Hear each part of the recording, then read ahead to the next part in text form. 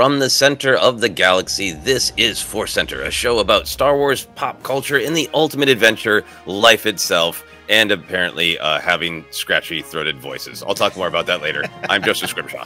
I'm Ken Napzok. I wasn't going to say anything off air. I want to hear. Me too. I was wondering. I'm like, his voice is a little raspier than normal. And I'm Jennifer Landa. Welcome to ForceCenter. I had a long weekend.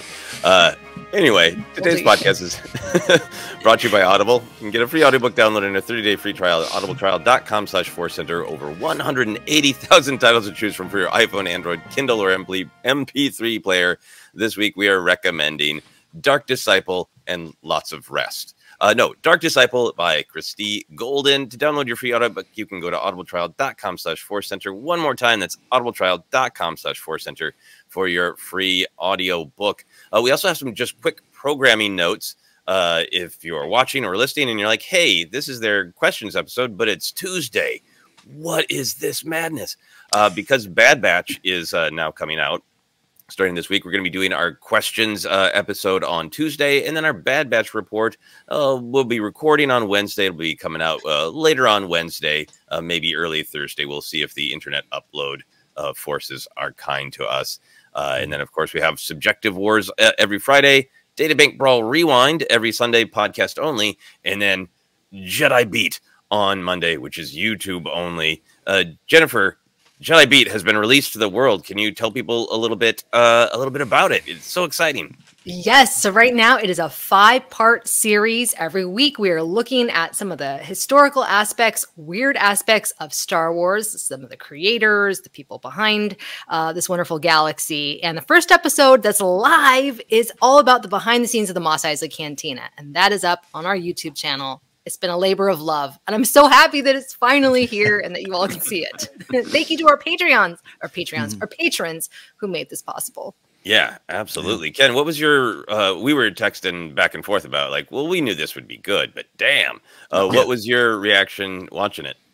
It, so fun. Cause remember, for those listening, like we were like, Jen was loading in the file when the strike hit. This was hitting. So this is but it gave Jen time to maybe go back and rework some things that she wanted. And yeah, Joseph, you're right. Like I remember this episode. The Jedi Beat stuff, the Happy Beep stuff was always some of my favorite episodes here on ForceCenter. But I was blown away, Jen, by what you put together. I really do believe you have a skill. It's a mix of documentary, celebration, exploration, investigation. It's a news report. It's a GD news report of Star Wars. And I just was pulled in again. I got to watch it, on my Final Cut Pro, and that's when I was texting both of you, going, "This is damn good." And I'm just not only proud of you, but just happy to have it live finally for everyone to see. So, and I've put the call out in the Discord. We have Joseph and I years ago decided we need to work on asking for things more than, and I'm asking for y'all. If you enjoyed it, not only like and share the video, but tell people. Social media is very fractured, as Joseph's spoken on before here, and it's hard to get the word out. So if you're on Threads, post it. If you're on Blue Sky, post it. If you're on Twitter, X, post it. Instagram, post it. And we really want this to reach out to the world, and I think Star Wars fans will benefit from it. So long-winded answer, Joseph. That was all the thoughts that rushed in my head when I watched it. I understand. I watched it this morning with my breakfast, and it was. I was saying this to Jennifer before we started recording. I love that it is just told as a narrative, is a specific story of the cantina from conception to filming to questioning to refilming, putting it in that very clear context. There's so many details that we as fans either hear or know or kind of half hear or half forget. And, little things like, hey, Greedo in the high heels.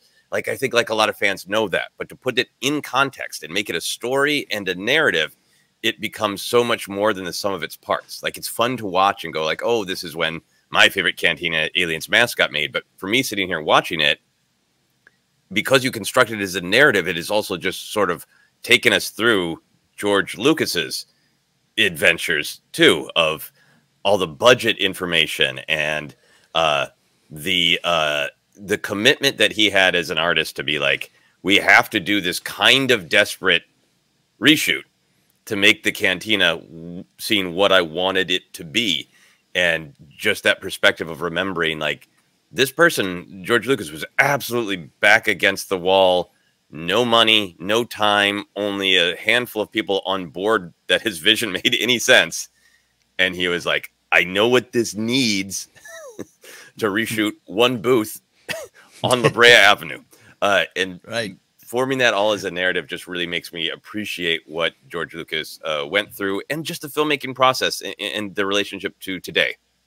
When people hear like, oh, you know, they didn't plan that important scene. They just shot it up against a, an alley wall on a Tuesday with a green screen. This film must be bad. The horrible planning. This is such a reminder of this is actually what it does take to make good creative choices, is fighting for it and going back for it and desperate throws to save the day.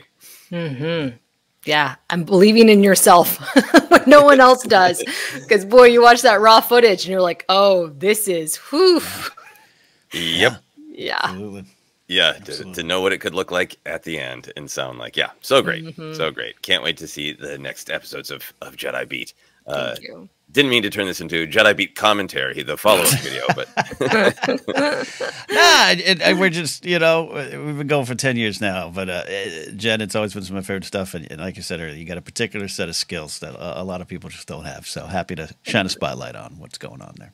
Yeah, absolutely. And Ken, do you want to talk a little bit about 007 Center? I do. This is something I'm also proud about, because this is a series of movies that we've talked about diving into, but they're outside of Star Wars, and we didn't know how to do that. And then, well, Other Center emerged, and we started seeing a way forward into other areas. And Joseph and I sat down to begin 007 Center, but it is exclusive to Patreon supporters, all levels. You get the first episode, which is our dive into 2006 Casino Royale. We're looking at all the Daniel Craig Bond films, but if you're not a Patreon supporter, maybe you don't like Patreon, or maybe, hey, just month to month, not something you can do or want to do, we understand. It's for sale in the Patreon shop. Just go to our Patreon page at patreon.com/ForceCenter, hit the shop tab, and you can get the audio version for $3, the video version for $5. I'm not wearing a tuxedo in it, and I feel I've let some people down, but it's there. And, 2.5 hours that I ended that session, Joseph, I don't know how you felt,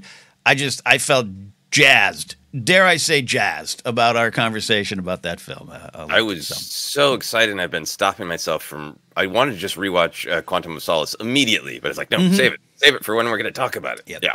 So thank you to everybody who has said nice things in our Patreon and who has purchased the video or the audio. So thank you very much. Last bit of business on that is we do have a Patreon goal that we're building to. At 400 paid patrons, we're going to do a commentary of a Star Wars film, and patrons are going to be able to vote on what that is. So if you're interested in that, considering becoming a Patreon member at any amount, as long as it's paid, we're at 395 as of this recording. So we're very close to that goal. Unlocking it. A lot of fun. Yeah. And, there is one more thing. We have a live stream this Friday, right, Ken? Yeah, yes, we do. Yes, this Friday, 2 p.m. Pacific, we're going live. And, it's a post-Bad Batch Season 3 debut and premiere. So we really want your questions and thoughts and opinions and predictions about Bad Batch going forward. And it's pure with us. We'll just say we don't have the screeners. Some people are very fortunate. We've had them in the past. We didn't get them this round. It's okay. We'll be watching and guessing with all of you. So this Friday live stream, come hang out with us, and let's talk Bad Batch. And, of course, a lot of other things, Star Wars and beyond. We'll answer those questions, too. But hang out this Friday on our YouTube page. Yeah. We also like to catch up with our life and Star Wars adventures. Jennifer, what were your life and Star Wars adventures besides making the Jedi Beat happen? Yeah, that was basically it. That was it. And I think I stumbled upon some last minute photos, and I'm like, oh, I've never seen that one before. How I had not seen that. I felt like I had seen every single photo possible. Nope. Yeah. Stumbled upon some more. And I'm just like, this is just the gift that keeps on giving. It's just really, really amazing. And I tried. I went up and down La Brea Avenue trying to find the studio where the reshoot happened. I believe that it no longer exists. I think I tried to do as much research online as well. And I even I was like, maybe I should just record on La Brea Avenue. And I'm like, no, that's not going to work. I'm live at a thing that happened over 40 years ago in a building that probably isn't here anymore, but I'm live. Yeah. Right. Exactly. I'm like, there's no context. This is just weird. So I just went with some old footage that I found. I love that. Probably like, I'm in front of this Chipotle restaurant. Inside, I swear. Exactly. This is where the magic happens. Yeah. Rick Baker. Oh, he's in there eating a burrito right now. Wow. Amazing. Oh my gosh. Yeah. Oh, I just want to, someday my only dream is to see George Lucas in a Sbarro. That's all I want. That's all I want. My dream too. Maybe that'll be a Patreon goal. Like, if we can raise this much money, we'll go to every Sbarro in California trying to find George Lucas. Ken, did you have any adventures in Star Wars or Sbarros this weekend? Unfortunately, no, with the Sbarros. I had 3, and it's a 3-part kind of harmony. It's sad, happy, sad, and happy.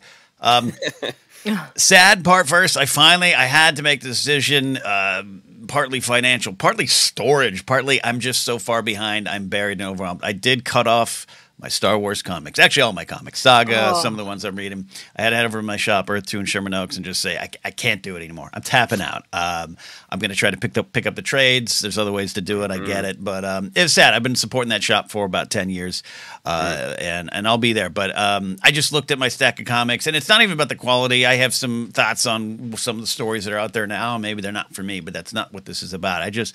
I can't catch up. I can't catch up, and I had to kind of face that reality, you know? Yeah, totally understandable. But that's the first beat of your pop song weekend of sad. That is sad, but then happy sad as I've been rewatching Bad Batch. And at the end of season 1, it's been a while since I watched The Destruction of Camino. And some of those shots, it's haunting, and I got a little teary-eyed. And I thought, GD, this is why I love Star Wars, right? When you're just, I'm doing work, I've got it almost playing in the background, I'm watching, and then I just look up and I just was kind of moved about that moment and how this show made me cry for Camino. Like, what a wonderful, painful, but wonderful thing they did. So that was happy, sad. And the final one, I want to shout out Scotty Jarrow of the Bombad podcast, who is a teacher. And he put together a 2-hour presentation. It's a teaching lesson on midichlorians, and it's a labor of love too. He's been working on it for about 4 months, and I watched it last night while I was playing some Madden football. Scotty, it's wonderful. It's from his heart. It is an exploration of the ideas of the midichlorians and the kind of weirder but very important side of Star Wars, and that made me happy. And also happy because I'm with y'all too. M count is not enough. I want to hear midichlorians in new Star Wars. And but also, again, we talk about the prequel generation. We're in this era, 25 years of Phantom Menace coming in May. And Scotty's part of that generation that was inspired by those films when others told them, nope, you shouldn't be. He was. And I really respect it. So great stuff, Scotty. Happy news to round up my Star Wars adventures. Yeah, no, I haven't had a chance to watch the video. I saw him posting about it, and I think like a timeline video kind of thing. And I think so often when they get talked about, it's just a sort of discussion rehash of do you like them, do you not, and to kind of maybe put a little of that to the side and just dive in on here's what it means is great. Yeah, highly recommend it. The Bombad cast, he and Jerry are great cats. But I highly recommend that midichlorian deep dive. Yeah, but that was my weekend. Joseph, you've got to reveal. You've got to reveal what has happened. I just had a lot of weekend. It just ended up everything piling up at once, and it was a little bit of, luckily not my entire life, but a little bit of This Is Your Life. I haven't had this much social time and been up this late in subsequent days in a long time. So on Friday, I went to the Doctor Who convention that happens here in Los Angeles, Gallifrey 1. I was only able to be there for a day. My friend Paul Cornell, who people might know is a writer of comic books and novels and some great episodes of Doctor Who of the new series, always puts on this just comedy panel that's just totally like absolutely in the weeds Doctor Who jokes, and it's 18 plus and a little bit naughty and all that. And it was great fun. I was out at the Marriott until like 1 a.m. And then on Saturday, my friend Bill Corbett came into town, and we went to go see a theater play that our friend James Urbaniak was in, and had some nice drinks then. And then yesterday, my friend from Minneapolis, who went to school at out in Redlands was in town. So we went to Redlands and hung out with him at various fun Redlands place, and then played a war game in a hotel room until about 1 a.m. So it was just like 3 entirely different things. Are just also like, well, they all happened on this weekend. So, okay, let's go. So that's why my voice is a little bit raspy. I think out of all of that, the Star Wars adventure I had is just the great reminder of how important connection is. It's such a theme in Star Wars. It's what the midichlorians are about, in my opinion. We're all connected through these things, of just having that much social time with that many different people from different parts of my life, and just remembering how important it is to stay connected in times of great disconnection. People still coming out of the pandemic, social media being shattered, all those things. It was great to have connection. Hear, hear, hear, hear. So important. Nothing to add to that other than I feel you on that. Yeah. Yeah. Well, a worthy cause to get a raspy. Yeah, so fun. I'll live vicariously through you. I'll text photos next time I'm out and about, Jen. Like, look at this. I'm on La Brea. Live. All right. Well, we have 2 great questions this week. They are both Star Wars related, and they both, I think, have us exploring some interesting ideas, including some prequel era stuff, which I think is going to be happening a lot in this 25th anniversary year for the Phantom Menace. Our first question comes to us from Andrew McNabb. Andrew says, "Hello, my tongue is partially in cheek here, but my question is Yoda all that? Is he deserving of the reverence he has both in and out of story? Or is he a dangerous withholder of information whose lies threaten the galaxy, all the while being propped up by strong PR and beautiful music?" Looking at the evidence in the prequel trilogy, he chairs a council that lets a single, albeit highly intelligent, Sith rise to power, while he continually hedges his bets and just comes across as pretty nonchalant until he beheads some clones. He also turns the heating off in the council chambers to psych out a 9-year-old. And then later in life tells that same kid not to mourn or miss a deceased loved one. Wow. In the original trilogy, Yoda withholds vital information from Luke to the extent he actually pretends to sleep, beats an R2-D2, and then hangs back until the snacks get whipped out in Bright Tree Village. This is like just total like old school insult comedy attack on Yoda. Oh yeah. He hides until the treats come out. Oh my gosh. Respect, none I get.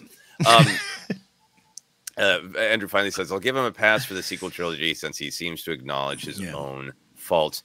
Andrew also included some maybe nefarious hijinks that Yoda gets up to in Phase 2 of the High Republic. Andrew kindly put a spoiler warning. So I'll be honest, Andrew, I didn't read that part because I'm trying to catch up on Phase 2 of the High Republic, and I want to discover for myself how Yoda is being naughty in that era. But this is such a fun question. Obviously, really want to embrace that Andrew starts very clearly, tongue partially in cheek here. Definitely some legitimate potential criticisms of Yoda in this, but stated in a very funny, comedic way. Jennifer, where do you start with this? Is this a hard question for you just to begin with? Of like, hey, why are we coming at Yoda like this? Or is this like you're in agreement? No, I'm not in agreement. It's something I've never thought of. No, and it's just funny if you look at it on paper. It's like this is a little green puppet, but it's all he's also a wise, powerful Jedi Master. It's absurd. So let's just start there, right? But that just totally changes everything if he's withholding this. I think it's like with a parent. Sometimes you got to let the kids figure it out on their own. They need to learn these lessons on their own. He's not like a god who's going to be a puppet master controlling everything. And some of the people are not on board. And he's like, I have concerns. And they're like, eh. So, and plus it makes a better story. Right. So, but that's where I start. Yeah. Okay. Ken, what's your big picture reaction to this question? I was laughing here. I was laughing when I read this question in your rundown, Joseph. Andrew, tongue in cheek, I don't think you're wrong from a certain point of view, which is why I love this kind of Star Wars discussion. And I'll push it dangerously close to the real world, where for this past week, there's been an interesting discussion to be had about how far do you want to go in criticizing good-intentioned people that are in power who are not perfect. and especially compared to what might be on the other side. What is valid, what is concerning, and what is pushing too close to making Palpatine seem like the better choice in the next election. And it's a valuable discussion to have. And this makes me think of it. I agree with what you're saying, Jen. Yoda is not infallible. I wanted to have like, I saw this and I was like, I'm going to roll up my sleeves and maybe have a list of things like he did do. And you know what I said, as I always do, I'm going to feel it out here. I agree, Jen, that it is about Luke's got to figure out some stuff for himself. He's not going to maybe understand. He's holding that lightsaber up as ready to fight, and he's not getting it. And he might have to be, you know, he might have to face some things for himself to really understand. And maybe all the information at once isn't a good thing. You don't sit your daughters down right now and go, let me tell you everything about how the world works. Oh my gosh. That's something there. No. Also, I think, and I'll release the talking stick here, the talking hammer, but going to the prequel stuff, I still think it's an example of things were changing rapidly around him. He was understanding it. He was getting it. He was saying there's problems. He's got, you know, mansplaining Kiadi-Mundi at his side going, things are great. He's got Mace going, I think we should probably go kick some ass. And you don't necessarily have the answers right away is where I'll start.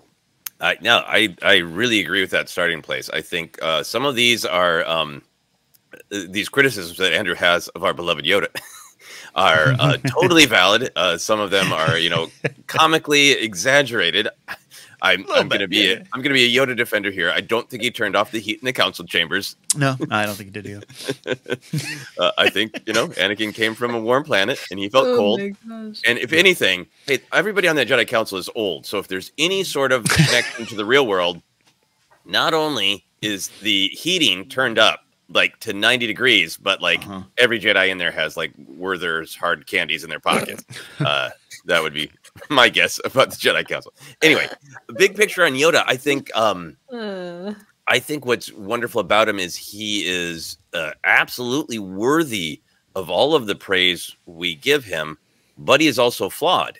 And some of the praise is even more worthy because he is, I think, a mentor and a leader who is trying to come at things from the perspective of we can gain wisdom, we can learn from mistakes, but the future is always in motion, and we're always just going to be trying our best, and we're going to make some mistakes, Yoda included. We see him explicitly makes mistakes, learn from them, then kind of, hey, I learned that lesson with Anakin and with the Clone Wars, so now I'm almost going in the other direction with even more caution and fear and anxiety with Luke. And, oh, God, will I repeat my mistakes? But I think he continually demonstrates somebody who changes, who is willing to push past his fears, give something a chance, and then is, you know, pleasantly surprised that he's not necessarily right about everything. You know, I think the whole Last Jedi scene of Yoda trying to impart something to Luke that, hey, mistakes are part of what make us, and that isn't just him going like, yeah, Luke, you effed up. Did you learn from it? I think it's Yoda absolutely saying like, hey, remember when I doubted you and you made really, really good choices and made a difference? Like, everybody makes mistakes. It's okay. And I'm a part of that as well. So I feel like he is flawed, and that's part of what makes him so great. I love that Last Jedi moment being brought in as maybe one of the final statements from Yoda on all of Star Wars, right? I know his voice appears, and who knows if we'll get him more down the line. But if that's kind of, you know, the sound of enlightenment is his theme. He represents kind of home and security and training and enlightenment. But also what you're saying is he doesn't end with, see, just like I told you. He ends with, I was wrong too along the way. And that's the point. And that's they're going to grow past you as well. And that's part of change and what we have to do to let go. And I think that's a valuable final lesson, if it is Yoda's final lesson, to kind of look back and go, yeah, here's what brought him here. And he's got a lot of successes, Andrew. He's got a lot of successes. Like the back of a baseball card. He's got good stats. Yeah. I want to ask you both about this too, because I think it's something that maybe people might struggle with, particularly depending on when you met Yoda and from what perspective. I met him in Empire Strikes Back, and then you know I had years to go like, do you think Yoda ever had a lightsaber? And now like, yes, on every image of him. He's got his lightsaber out. But there is this kind of contrast in that he is extremely kind, funny, lovable, kind of, I think, relatable to children because he's also just like a little weirdo. That's why I liked him as a kid. It's like, oh, he's a little weirdo like me. But then he is also like a pretty deep believer in the Jedi path of sacrifice, and sometimes you gotta let go and do things that you don't want to do. Sometimes you gotta sacrifice. You know, he tells Luke that, well, Han and Leia might need to sacrifice themselves for the bigger picture. That's too bad. That contrast between this like funny, lovable, he's making jokes, he's telling clones that they're all unique in the Force, but when the time comes, he'll take their head off. You know, that contrast between if you even just like did a smash cut of him in that Clone Wars episode saying you're all unique in the Force, to him, you know, cutting their heads off in Revenge of the Sith. Jennifer, for you, is that like this character isn't coherent, or is this is a character with contrast? He's fun and lovable, but he's also like a deep, true believer in his ways. Yes, I think that's what makes him so powerful. Is he's been around the block. He's seen a lot of things, and he knows when he needs to get down to business or be serious and get the job done. Right? I always kind of saw him like a grandparent, where he's fun. He can have funny moments, and you know that he knows the answer, but he's not going to give it to you. And he's going to make you, and you're like, just tell me what to do. Just tell me what to do and I'll do it. And it's like, well, you got to figure this out for yourself. Or like you're saying in The Last Jedi, like, yeah, you know, I made mistakes. He's willing to kind of tell us, give us guidance in a way that's best learned, right? The lessons best learned are not taught. And that's why I always related to him. And I saw, well, my grandparents were not like that, but that's how I saw him, like grandparent type figure. Yeah, but that sort of teaching mentor advice and style of like kind of point your student toward the door, but they have to walk through it themselves in order to learn. Yeah, he's definitely got that style. Yeah, absolutely. Ken, how do you wrestle with the sort of the lovable, charming, kind, funny Yoda with the like, yep, hey, people die. You know, move on. A more hardcore Yoda. Yeah, and we had a great discussion a couple of years ago on that particular moment, right? You and I broke that down. I don't remember all the words we said, but I love you talked about when we met him. For me, Return of the Jedi, really, but Empire as well. It's all kind of a mishmash, hodgepodge of one memory, squeezed together there. He was lovable. He was funny. He was stealing food. He also scared the hell out of me when he turns to Luke and goes, "You will be," like that. So the two sides of Yoda were on display my entire life. I think I got him. And I there is another, and he was multi-layered from the start for me. Whether or not I was fully engaged or not, I didn't see him. Because I spent most of the 80s going, let Luke run off to Cloud City and be a hero. Because that's what I thought. And now we've had several, deeper discussions on what that means and everything. But in that moment, I was like, Yoda, buddy, you're wrong. Like, Luke's got to go do what Luke's got to do. And so Luke needed to learn that. I needed to learn that later on, even as a fan of, there's different ways to approach it. So Yoda's he's all around, and I do look up to him, and I do love the character, and I do consider him not all knowing, but definitely somewhat all understanding in a way. Yeah, no, and I think including his own humanity or whatever he is, frogmanity. He comes from a pod on Yothon, is what we have made up our headcanon, whatever that means. I like it. Yes, a tree just opens and a Yoda falls out. I like that. Yeah. I walked through a little bit of like his actual, his life in narrative sequential order, because I do think that the prequels don't belabor it, but I think if we look at like his actions, that we do see a change. And I'm curious what you both think about it. Like Phantom Menace, I think he is a little bit more rigid. He is a little hard on Anakin, and he lets the rest of the council be hard on this poor kid who misses his mother.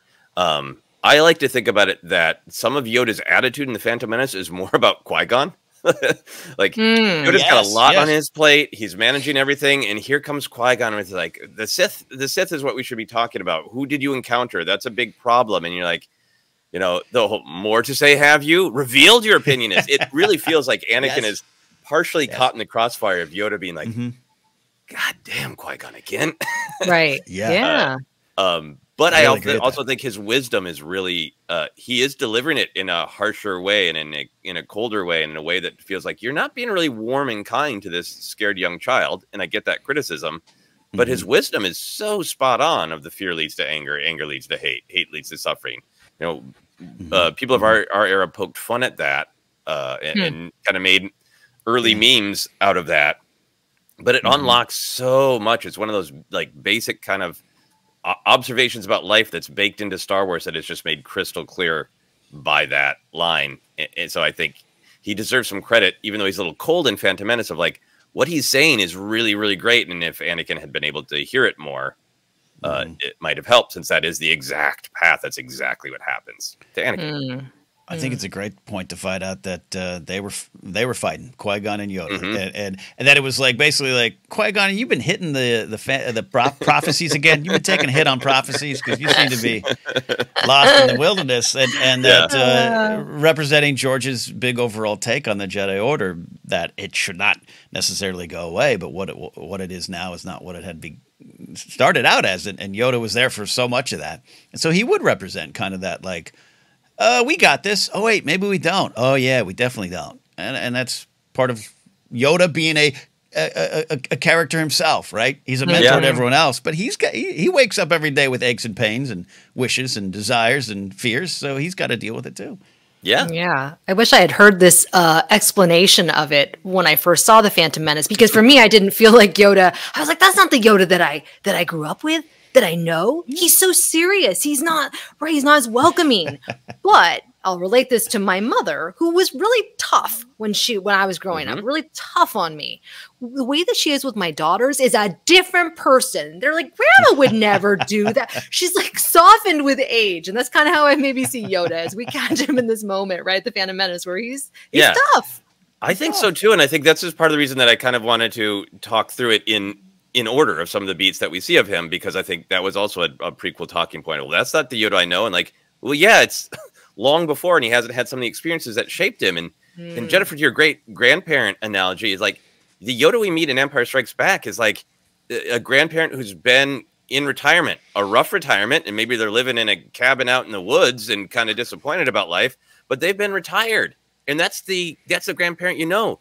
And then imagine if that's the grandparent you know, and then you could jump, 30 years earlier and see them at their high-stress business meeting.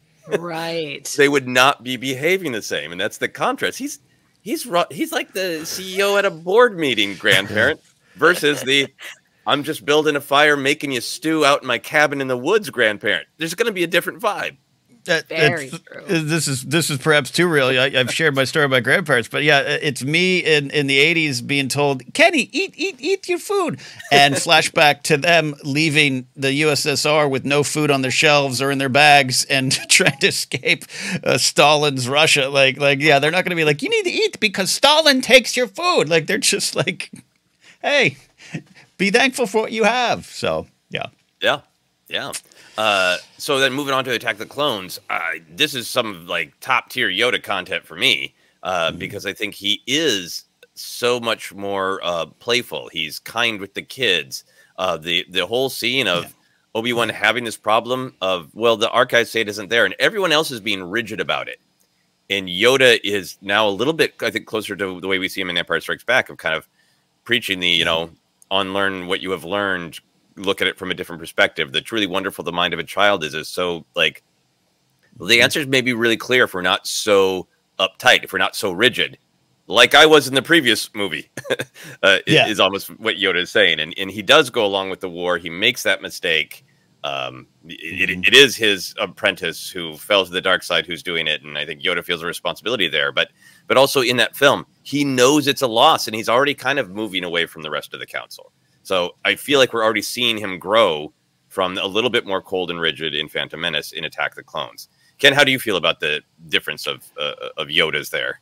Absolutely, I think you're tracking what we're really trying to get at here, which is the growth, the evolution, the change, the failure forming Yoda.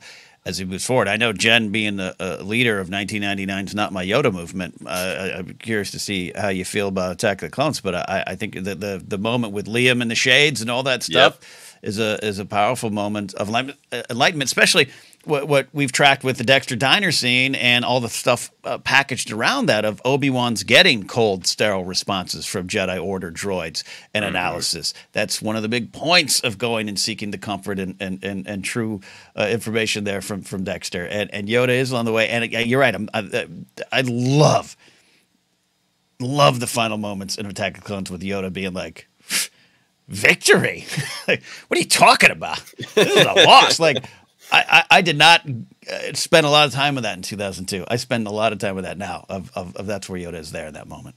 Yeah, realizing like, oh man, we spent too long meditating on things, thinking about things, being really cautious, and now it has escalated to a point that it's gonna be painful no matter what.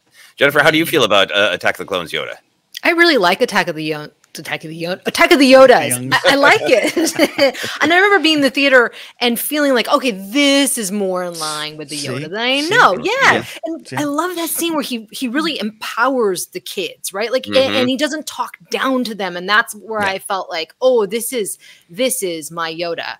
I had some other issues with Attack of the Clones, but it's actually now one of my favorites. Although I love Revenge of the Sith as well, but yeah, I love the second one. So I don't know.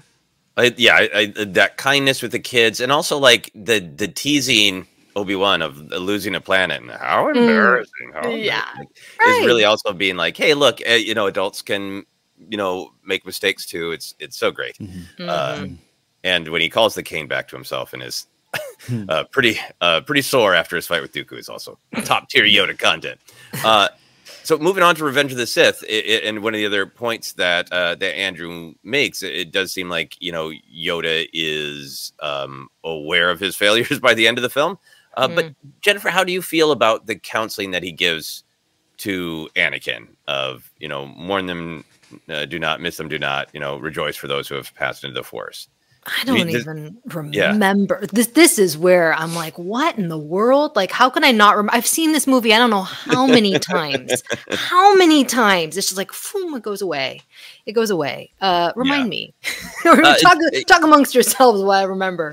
Anakin's having the premonitions about Padme dying in childbirth, and I think Anakin is kind of trying to reach out for help, but not willing to open up and be honest about the whole thing. And I see the scene as Yoda trying to be kind of generous, because basically Anakin's coming to him and saying, I'm having visions. And Yoda's like, I got to be careful with those. And there's also this little dance where he's like, where Yoda asks him, well, is this about someone you care about? And Anakin's like, yeah. And like, there isn't a follow-up there of like, is it Obi-Wan? There's a little bit of like, maybe some stuff going on with Anakin that maybe Yoda could have followed up on. But I feel like in that moment, it's like, trying to give you the counseling. But I mean, he gives him the counseling that I think, we've heard a lot from listeners too, who have different strong opinions about it. Is either it's too cold or it's good advice. That Yoda is basically saying you need to train yourself to let go of people if it is their time to pass. You need to be focused on what is good for them, what is right for their life, what is natural. It's he calls it the shadow of greed trying to sort of possess someone. So he's I think he's getting to the heart of what's going on with Anakin of like, yes, of course, none of us want to lose a loved one, but what I'm sensing is you're focused on your pain and how to avoid your pain, as opposed to what's happening with this person. And is it their time? Is it natural? And I get it. My take on it is his advice is solid and it comes off cold. And I think it's why it doesn't help Anakin. I think if it was a more grandparently, like, let's talk. What's really going on? Who are you in a relationship with? I know this is really hard. It feels a little like he's just like, these are the basics. I'm telling you the basics again. You got to let go of people. You can't be possessive of other people. Yeah, maybe it's frustration. Maybe he's tired. And he sees that Anakin really needs that distance. He really needs to cut this off, because otherwise, it's not going to be good. So he's trying to give him the hard truth. But some kids, you need to do it in a gentler way. Anakin is one of those kids. Ken, what are your thoughts on that Revenge of the Sith monologue? Yeah, we had a great discussion on it. I should have listened to it again. I can't even remember the good points I thought I made in that episode, but I think it all comes down to what you're talking about, Joseph, which is there's no part of Yoda that says, losing someone isn't sad, but you are essentially it's what I call this negative attachment. This your feelings of loss are in front of their existence, and therefore it can kind of become, if you're not careful, a trap, and it's going to destroy you. It could eventually destroy them, and it's not the right way to do it. And we joked during Other Center, the height of Other Center was essentially Parent Center and Mom Center, and this is something I had fought with a very over controlling mother growing up, and this scene in our analysis of the scene kind of helped me understand that kind of stuff. So Yoda's saying some absolutely spot on stuff, but Anakin has a right to think,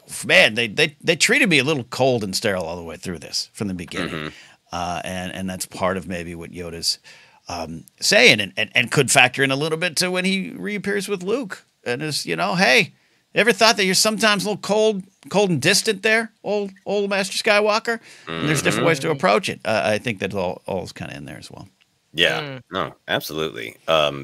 Then, in terms of, rating Yoda's success rate, he doesn't think he had a really great record here in the prequel era. That the failed I have line when he gets in Bail's speeder, right? That's, I think, one of Frank Oz's greatest delivery, the animator's greatest action. He's stripped of his robe, so he looks kind of like naked. Like the failed I have is to me is like, it isn't just I didn't defeat Sidious. It's I failed entirely across the board. Jennifer, how do you take that failed I have? Is that for you like a big thing?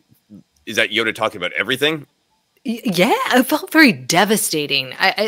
Without the robe, I remember that. Yeah, it's just a sad moment for our hero and somebody that I was a child. I was like, he can do no wrong, and we really see a very different arc in the prequel trilogy. And it's kind of hard to watch, right? But it's an important story to tell. Yeah, Ken, how do you feel about the failed I have? It's one of my favorite moments, and I felt in 2005, I kind of was like, "Oh, Yoda, that's self-loathing. Stop that.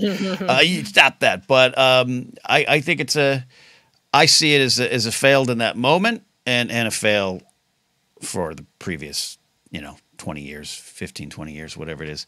It all comes crushing down on him in that moment. It is that you look back. Sometimes you look back and go, "Oh, I'm here because of this.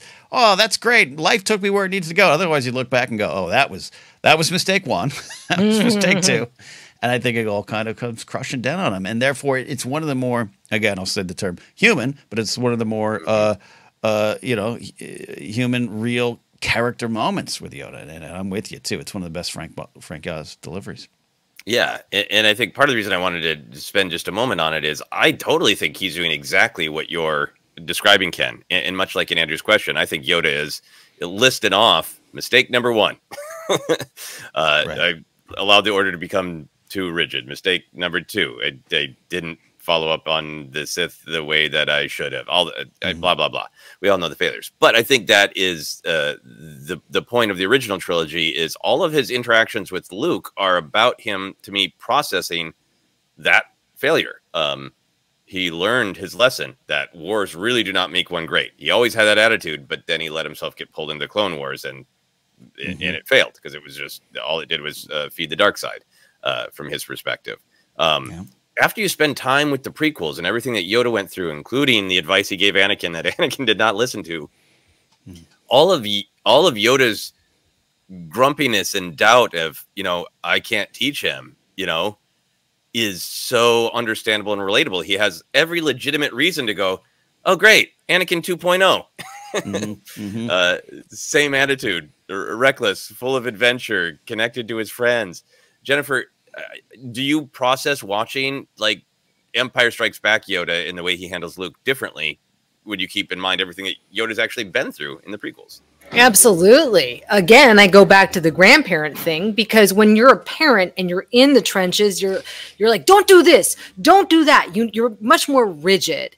And then what I've seen with my mom, she's like, oh, she's a free spirit. Oh, she's just I'm like, what? Free spirit? Right here, and because you learn that life is not going to go, it's an improvisation, it's free flowing, and you learn that the more that you try to control something, the more bad things can happen. I really like that perspective, because I think what's powerful to me about Yoda's choices in the original trilogy, and why I think he does deserve the respect that we give him, is he absolutely could have just stuck to his guns and said, nope, Luke's too much like his father. He is just going to make things work. But he's like, all right, I got a lot of concerns, but I'll train him. Oh, he did exactly what I said he was going to do. He ran off, but Yoda seems proud of Luke when he comes back in Return of the Jedi. Like, knowing that he still has farther to go, but like, exactly what you're saying, Jen, of it. Life's an improvisation, and I wasn't rigid. I had lots of reasons to be afraid that this wouldn't work, but I let it play out and gave this kid a chance to surprise me. He's a free spirit. That's Luke Skywalker. Ken, how do you feel about Yoda's perspective in the original trilogy when you kind of compare it to what he's actually been through chronologically? Yeah. I think it is the sum of a lot of parts. It is a journey that has brought a lot of earned respect and a lot of earned wisdom, and now he's in a troubled time trying to find the best way forward. And I'd love. I laughed really hard when Andrew sent this in, of just him pulling the blanket up and turning and rest. I feel it. I think there's. Yoda realizes the end is near, and there's a lot of peace. There's maybe a lot of still frustration ideas, but I just love he's just got a warmth to him that I've always been pulled to, and I think him, as Luke comes back and is like, "Oops, sorry, that went wrong, right?" And Yoda's not like, "Yeah, I told you, dummy." He's just like you said, like, all right, failure, but tomorrow is a new day, and I've always taken that to heart from that stuff. So I love Grandpa Yoda. Yeah, I really, really agree with that, and the way Andrew phrased it is very funny, and I think it's a great thing to criticize him for. Of like, yeah, that doesn't seem like we think of Yoda as like wise mentor, not. Ooh, that makes me uncomfortable, so I'm going to change the subject by literally turning away from you and pulling the blanket up to my chin. It's very funny to look at it from that perspective, but I think what is powerful about it is, I think, in my mind, Yoda has held on to this mortal plane to have this last conversation with Luke. I think he's treating Luke much more like Empire Strikes Back was like, oh, you're 18 and you're reckless. I know that's just not actual his age, but that's the attitude of like, you're a kid. Yeah. Now when he comes back in Return of the Jedi, there's a little bit of like, I can speak to you as an adult. And even the turning away is, it's kind. And it's like, he's feeling for Luke when he turns back and Luke gets mad and says like, unfortunate that I know the truth. And Yoda's like, no, not yet ready for the burden, were you? That's incredibly kind. And he's just like, I gotta bounce. Luke, you're doing surprisingly well. Yeah, you gotta face your father, whatever that means. Confronting fear is the destiny of a Jedi, and I believe in you, but I really feel for you. That whole thing is, to me, is Yoda actually being extremely warm. It's because Yoda feels bad. Like, to go to the grandparent metaphor again, of like, I'm gonna give my grandchild the best advice, but I know they gotta go do a really hard thing, and like, you're gonna be wounded. It's gonna be hard, and it's hard for me as your grandparent to go, yep, you gotta go run into that fire. Yep. You gotta do it. Yeah. Any other big Yoda thoughts, Ken? Oh, this is also hilarious. Andrew, very well written. I was laughing all the way through it. I love these kind of Star Wars bar discussions, and I've had them too, especially around 2002, yelling at my friend, the Jedi are the bad guy, and then Star Wars, the conversations, beg you to go a little deeper. But I'll say this. Yoda has never declared, all that am I. He has not done that. Everyone else around him has. and sometimes we see this example. Sometimes a man with a cowboy hat writes some things you love, and everyone, has him ascend to a throne that he might not even want. I've seen this in executive production where me and some guards were told to look at the ground because we're not paying you to look at that artist. The artist didn't say that. The people around the artist said that. So sometimes the hype isn't from the hyped, and I'm going to give Yoda the benefit of the doubt. Yeah, I deeply agree. I think to answer Andrew's fundamental question, in my opinion, yes, Yoda deserves the hype because he does make a lot of mistakes. He is like the Jedi. What I like about him is that he is flawed. He does make mistakes, but he keeps striving to learn from his mistakes and be open to different ideas and make a better choice the next time around. And I think that's all we can really ask of mentors, of like, here's what I learned. Maybe it'll help you. Oh, no, it didn't. Let me learn and adapt and be open to change, even when I'm hundreds of years old. Jennifer, what are your final Yoda thoughts? I love that from a certain point of view, anyone, even my beloved Yoda, could be a villain. But that's what makes Star Wars so fun, is that these characters do have such a long history, and you can really pick apart, quite frankly, anything. This was a fun discussion, and it makes me want to rewatch the prequel trilogy. I really need to do that. Yeah, I'm excited. Hopefully they'll put them all out in theaters. Well, we are going to take a quick break, and then we'll be back with another question back in a moment. And we are back. We are going to dive into a question from Brian Babcock. Brian says, hello, ForceCenter friends. Having just rewatched the prequels for the millionth time, I was curious, before the prequels were made, did you have any thoughts or interpretations of events that happened before A New Hope that the prequels all but nullified? For example, when I was a kid, seeing Vader's helmet removed and seeing just how mutilated he was, I always thought it was the Emperor that did that to him, causing Vader extreme torment, which caused Vader to tap into the dark side and never look back. I never thought he already turned evil before getting put in the suit, and that it was his own friend and master that put him in it. I also thought the Clone Wars had a bunch of different people cloning themselves to fight a war against other people cloning themselves. Not one guy getting cloned a million times to fight droids. While I love the prequels, I'm sure I'm not alone in having plenty of "that's not how I thought that should have played out" feelings as I watched them for the first time. So I was curious if you have any similar memories that stick out in your mind. As always, thanks for reading, and may the Force be with you. Ken, this is something we've definitely touched on before. This is definitely the long Gen X, and I'm sure other people, but certainly our generation process of processing the prequels. Where do you go with this? Well, first I'll say, during this era post-original trilogy, I spent a lot of time wondering about episode 7, post-episode 6. I've joked about this, but that's why the expectations of Force Awakens were just almost impossible to climb over, and I think that's why the film succeeded in my mind in that, because as soon as June 1983, I was like, all right, Han and Leia they have a kid. I'm going to play the kid, and we're going to be on this, and we got to invade Jabba's palace. I had this whole thing, and I lived near Pismo Beach, so we'd go out to the sand dunes, and I either with the figures or myself would reenact what I had in my head. I'm glad it didn't happen. Glad that script didn't get written and made. But that said, as I wondered about those stories. The Return of the Jedi novel has the Vader and Kenobi fighting on a lava planet. So I always want to see that. That was part of the joy of Revenge of the Sith for me. I was one of the ones that had, I think my vision of the Clone Wars that Kenobi mentioned were probably action-wise more in line with the Tartakovsky Clone Wars series. Not that there wasn't great action in the one that came after, of course, on Cartoon Network, but where it was just wall-to-wall action. I didn't even conceive politics. Like, what are you talking about? What would trade federate? Like, and so that's why in '99 you sit down and you're like, no, it's all badass action. And I'm not, as we always have discussions, Star Wars has a place for cool, badass action. And I always want it to be there. There's no way I could have anticipated the political side of it.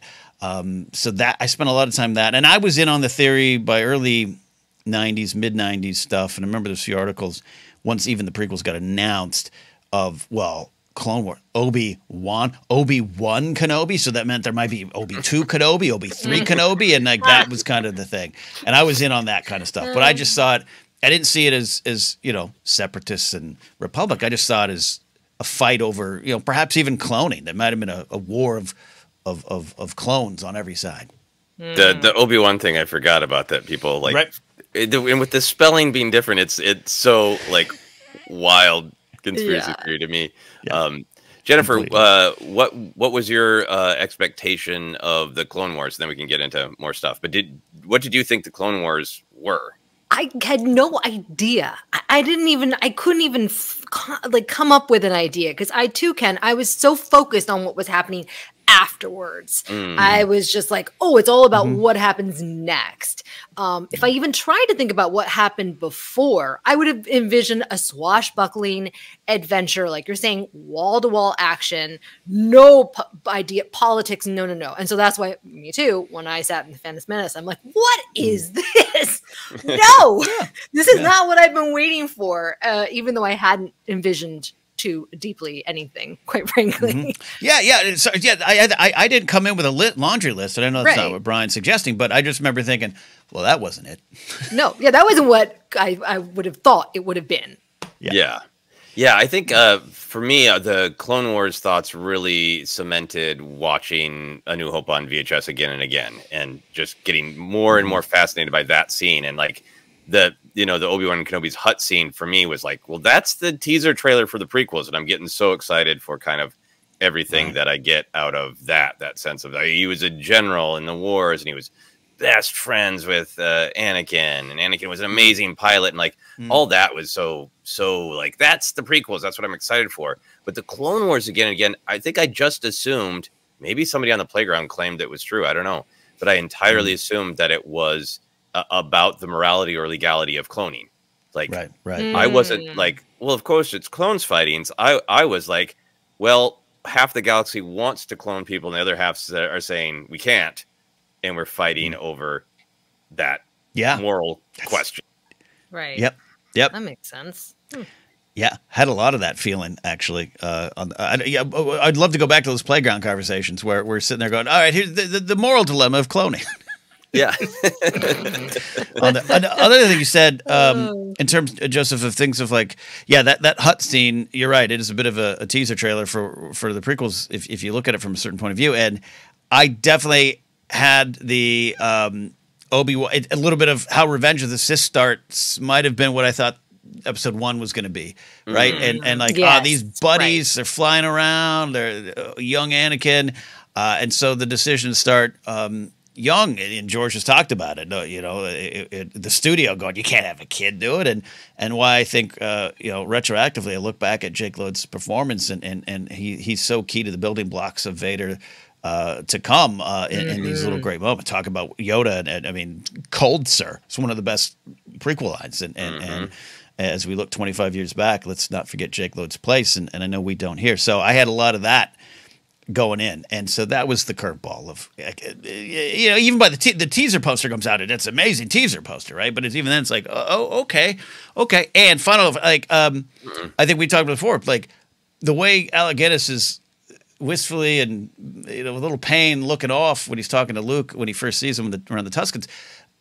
I thought this was 60 years ago, and not doing the math of, well, it can't be more than 19. Part of the story. Right. Well, I mean, we kind of didn't. I think I can't remember when Lucas said things about the actual timeline, because I think I remember being unclear of like, well, exactly when did Anakin fall? Did he already have the kids? Was it before or after they were born? I remember being kind of unclear about all of that timeline. But still, as I get older, that one is almost continues to become more funny to me that it is only the 19 years. Like, because growing up, the weight. Oh, really funny. Long time. Like what? So we're 2024. So what's not? I'm very tired. What is 19 years ago now? 19 years ago. Okay, what? 2007, 8. Yeah. So around that, around 2006. I just had a memory of me and Roddy Piper being on stage together. It was 14 long years ago. So right. So 2005. 2005, right? So like, Imagine, you're saying like, oh, it's a long time ago, a long time ago. Remember when Ocean's 12 came out? Long time ago. Like from our pop culture memory and life memory, particularly as you get older, it's such a short time to have the weight behind it. And there's all that business about where'd you dig up that fossil? And he's like, he's so young. Yeah. The only thing I can say is that, like, when I look at pictures of me prior to having kids, like going to bars, riding bikes, doing all this fun stuff around Los Angeles, I'm like, that's a long time ago. I was a different person. Oh yeah, my gosh. That's Obi-Wan's joints talking when he's like, that was a long time ago, according to my back. Yeah, exactly. Another thing I want to factor in too is of course perhaps the most famous change up of lore in canon from George himself is Leia and talking about her mother. I mean, oh yeah, that one I just assumed like, well, it was said she talked to Leia, hung out with her, like Leia was there. So, and I think it's been answered well enough in modern canon and whatnot. But hard to say that one didn't throw me for a loop. Yeah, the idea that Leia had visions, of Padme is beautiful and great, and I think fans headcanoned that, and then it's popped up in various publishing and all that. So there's definitely some things where like George is like, no, I'm going to tell him a story the way I want to. But the biggest thing for me is I think for me in the prequels, everything works from a certain point of view. But I had all of these assumptions and all of this baggage. It's like a very Star Wars thing of like when I saw the prequels, I had to, unlearn what I had learned. I had to look at it with the blast shield down. I had to be open to maybe I am being rigid in the way I have decided to see it and realizing all this stuff that I am sort of like pounding the table of, but this is the way it is, was not said. I read it between the lines, and that's I think it was a valid interpretation of the original trilogy, but then also there's this great lesson of being open to maybe it's not. And I think for me, those big things were it's just the way Obi-Wan talked about, when I first met Anakin, I just really took the Jedi as totally nomadic of like, you would wander, you would maybe be like, I want to become a Jedi. And I've heard that they're on this distant planet. So I'll strike out and go on this, quest to find one. And then I'll wander the galaxy, helping people. And then if I bump into a force sensitive kid, I'll decide whether or not I want to train them in the way that, I thought I could train him as well as Yoda. To me, I just had this whole headcanon of like, Obi-Wan was a young man, went on a quest, found Yoda. Yoda taught him. Then Obi-Wan's going around the galaxy. He finds Anakin. Like all of that stuff about the way the Jedi were, that they had this rigid structure and there's a master and a Padawan, and Yoda taught Obi-Wan because Yoda taught every, kid in the school, in the Jedi Temple. All that stuff that like, to me, it matches perfectly fine. Yeah. The original trilogy now, but I had to sort of unlearn what I had assumed about the Jedi. That was my biggest bump. I'm right there with you. Looking back, is now I'd refer to them as hedge knights, born heavily from the Game of Thrones world of nomadic, traveling the world. And George was like, no, it's the Directors Guild. That's what they are. But I there's a part of that I love, and even in Star Wars Visions, I think they tapped into some of that vibe and feeling, and I think you could still explore that, maybe even going forward. But at the end of the day, a Jedi Order in which you could base a lot of these lessons and stories from is still one of my favorite decisions. Yeah, and I mean, Jennifer, what were your thoughts on? Did you also think the Jedi were kind of nomadic? I had never thought about it until you just said that. And I think that was a big issue for me because going into the prequels, as I just said, I'm a free spirit, right? For me, all these rules, all of the, you got, and the midichlorians and the I'm like, how I can't remember all of this. This doesn't seem like the Star Wars that I knew. Going back to the Yoda thing, which felt very free-flowing, almost hippie-ish, right? This was a total opposite of that in the prequels. And so I really had a hard time. Now I can appreciate it. Now I understand why those building blocks are important for the rest of the Star Wars stories. But at the time, I was just like, no, give me the hippie Jedi that I always thought existed. Yeah. And I think for me, that is one of the things that definitely was challenging, and I think continues to be a conversation among fans who have strong opinions about maybe the Jedi aren't the heroes. And for me, it was, I think, and this is my opinion, that Lucas has always thought of the Jedi as heroes, but he treats heroes as flawed. They make mistakes and they have to correct, like we talked about with Yoda. And I think he went to the prequels with, so like, everybody gets the Jedi are heroes, right? So now I want to tell the story about how a galaxy fell. And I'm asking myself, how could heroes like the Jedi let this happen? What kind of mistake could they lean into? And Lucas, with all of his, you know, running into issues with the Directors Guild, running into the issues with the rigidness of Hollywood, it needs to be structured exactly this way. He has this huge, on one side, huge belief in community and connection, and we're all in this together.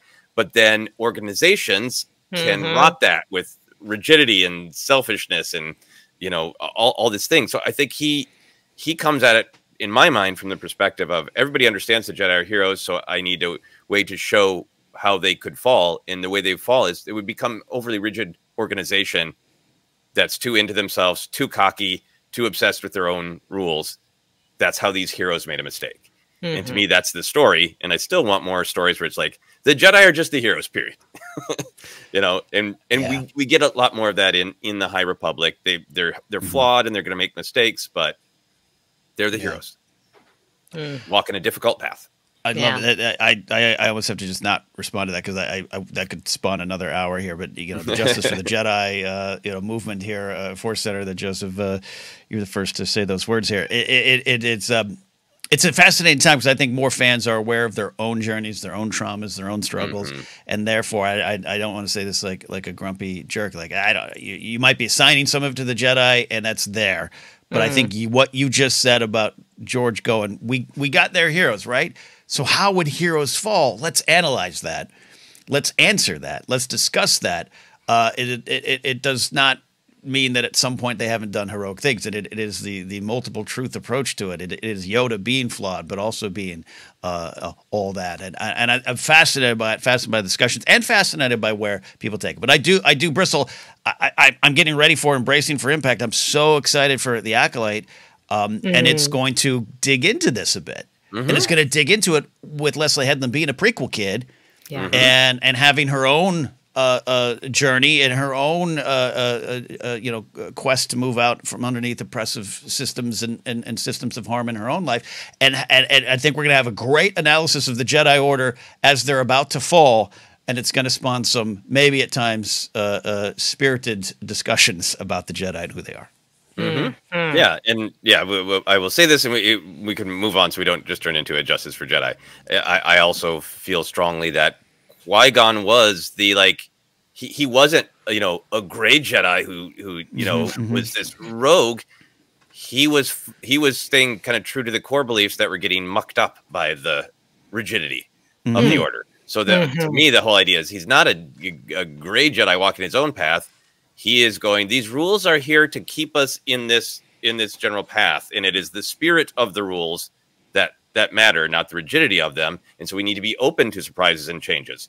Prophecies are dangerous, but I believe this one. So we can't be rigid and just say prophecy bad. What if this one is true? Let's explore it. This is a human child. We need to be kind to him. Yes, training him now breaks our rules, but he's here. And we can't ignore him, and we need to be kind to him. That all stuff is him staying true to the Jedi and proving the Jedi are heroes. And it's the Jedi aren't villains. Coyote-Mundi has a giant stick all the way up to his 2 brains. That's the problem. He's a political idealist. So wrong. So few scenes, and they're so wrong so many times. Jennifer, any other thoughts on kind of balancing the expectations you had going into the prequels with? What was there? Brian makes a great point about Vader and Vader's appearance. I'll never forget when I saw Vader's face for the first time as a child and just being terrified by his appearance. I'm like, oh my gosh, that's what the dark side does to you. I don't want to do that. And I too believed that it was, well, that maybe it was the Emperor, but also just like these were his battle scars, right? So when we saw in Revenge of the Sith that he was like a younger person, and it was so different than what I imagined, but it made so much sense. And that was a moment where I was like, you know what, I'm not George Lucas. I cannot come up with a better story or a better ending. And wow, was that powerful. I mean, people, it was like, I remember the theater, there was gasps, but also some cheers, because it was like, yay, we're finally, oh God, this is painful. It was such a mix of emotions. Yeah, I remember being just both expecting it and also being kind of truly shocked by like the suddenness and the horror of it. I think I always kind of expected like he fell from a high place, and it was like, right. I don't know if I really wanted the alternative of like Obi-Wan takes one arm, then 15 more minutes of fighting, then a leg, like some like horrible Monty Python sketch of Anakin slowly coming apart, you know? I love about that too. For Sebastian Shaw, like that was, you know, there's again, the math doesn't necessarily add up, but George had a chance to revisit it. But it's funny now to be as a kid in 1983 and thinking, look at that old man. And he's just in his early 40s, but that's what you think the 40s are when you're 7 years old. So true. Oh, when I was so young, it's like, well, it's really sad that Darth Vader died, but he was probably going to go soon anyway. I mean, look how old he is. Like, it's a horrible. 97. Yeah. Oh no. Love it. Yeah, I think that's all great stuff. I read the Return of the Jedi novelization when I was a kid, but somewhere along the line, I forgot that the volcano stuff was in there, and the Darth Vader was scarred by a battle on a volcano planet with his former master Obi-Wan Kenobi. Was on the back of one of the Power of the Force 2 cards. Oh wow! And so like in the late 90s, that was like, oh yeah. And I remember I couldn't wait when people were down on the prequels. Like after Attack of the Clones, and people were like, I don't even know if I'm going to see the third one. I kept being like, but there's going to be a massive lightsaber battle, and it's going to be so cool. It's going to be on a volcano planet. Just give it a chance. Wow. I mean, yeah, this could be just a prequel memory remix here, but yeah, that first teaser trailer when you're seeing the first shots of what we would eventually call Mustafar. Oh my God, it was like finally the prophecy is fulfilled. We're going to see this. Finally, Vader's gonna get messed up. All right, let's go. Yeah, Final thought for me: we really always try to own our perspective of when we encountered different Star Wars, and a lot of these are definitely Gen X had time to live with original trilogy thoughts. We love hearing from other people and hearing how your age and where you first experienced Star Wars informed your opinions. And for me, it's always helpful with my Star Wars fandom to hear perspectives from other fandoms. I was just at the Doctor Who convention, and I came into Doctor Who in the mid '80s, the Sixth Doctor, Colin Baker, and I love those episodes. And I've slowly learned over time that people who are with Doctor Who much earlier really have problems with those episodes, those Colin Baker episodes. And now I understand why. But some of the first fandom conversations I had were people like, well, your favorite episode is awful. And I was like, what are you talking about? It's the episode that made me fall in love with this show. And it always really helps me to remember that we are very informed by what we encounter first. I would love to hear the perspective of those, and it doesn't even have to be assigned to age, but those who saw 1, 2, and 3 and then went, great, I have some thoughts about what episode 4 will be. Right. You know? Oh my God. Obi-Wan's a liar. Like that. Yeah. Jennifer, any final thoughts from you? I apologize for all the drama, negative things I said about the prequels. Fortunately, a lot of it was offline to my fellow Gen Xers. This thing sucks. I fell asleep. Like, I feel terrible. I take it all back. Flame wars do not make one great. That's the truth that we've learned. Ken, any final thoughts from you? No, fun discussion. Great questions today. And now I'm lost in my memories of what I used to dream about in the late 80s. Yeah. Thank you both for those great questions. Thank you, Brian. Thank you, Andrew. Ken, do you want to let people know where they can find us? Absolutely. We're on a lot of spots because, well, there's a lot of spots to find everyone these days. Mostly still on Twitter at ForceCenter Pod, Threads ForceCenter Pod. If we'll get the blue sky, we'll get there eventually. Don't worry about that. It's just another login bit of information we have to come up with. Facebook page is ForceCenter Podcast. We're on Instagram as well. Podcast is available in a lot of different spots. Just search, you'll find us. Don't forget, on Sundays right now, we got the Databank Rewind, as Joseph mentioned up top. It is podcast only. We're representing to the world our Databank Brawl episodes from a long time ago. Merch available at tpublic.com/user/ForceCenter. Like, I forgot about this one. This t-shirt is canon. It's still there. Patreon.com/ForceCenter, where you can support us directly. As I said, check out the shop section if you want to just individually purchase the episodes of 4007 Center. Follow me at Ken Napzok. Go to my website, kennapzok.com. I will be in Boston with Mark Ellis first week of April. Official dates are going to be out there. We're going to be on 2 shows, one with Justine Marino and then one over the weekend, first weekend, the 3rd through the 6th. Information to follow, but exciting stuff. Excited to go to Boston. Never been there. That information's coming. Jen, we got the Jedi Beat on our YouTube channel, but where else can they find you? Yeah, I want one of those t-shirts. I got to get one. You can find me on YouTube, on Instagram at Jennifer Landa, TikTok at Jennifer Landa 1138. There you go. Joseph, great job today, as always, sir. Take us home and tell them where they can find you. Oh, thank you, Ken. You can find me on all the social media at Joseph Scrimshaw is my handle everywhere. I'm particularly enjoying Blue Sky. If people want to give it a chance, please come find me there. The couple of big things going on right now is the Los Angeles premiere of the short horror film I made with lots of great people. It is called The Nightmare Adorable. It is playing as a part of the Hollywood Reel, or Reel spelled R-E-E-L, Reel Independent Film Festival. And it is premiering this Sunday, February 25th at 2 p.m. Information on all of that is on my website at josephscrimshaw.com. So check that out. That is it. We have Aid the Cues.